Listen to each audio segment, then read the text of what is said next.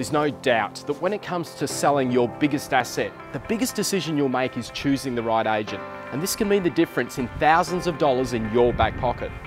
Australia's #1 real estate website, WA's industry governing body and lead generators all agree that if your property is in Morley, there's no better agent to do so than Jason Whiteman.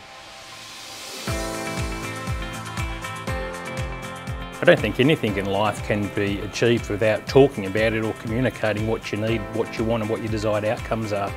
One of the large tests for me to know whether I've done my job accurately or professionally or not is if a seller ever gets asked what's going on with the sale of your property and they can't give a direct and succinct response to that, I know that I've failed. We lived in the Morley area and we saw a lot of Jason's signs around with the under offer stickers and sold. So we thought we'd give him a call and get him around to our house.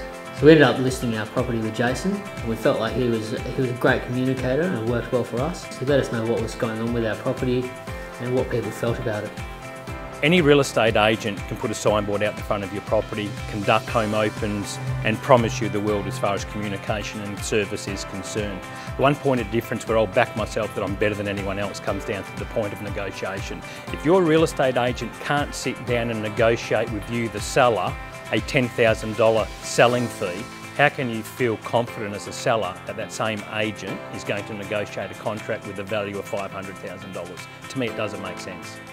5 years of speech and drama at Hampton High School never got me to Broadway, but it certainly gave the ability to understand the concept and the psychologies behind negotiation.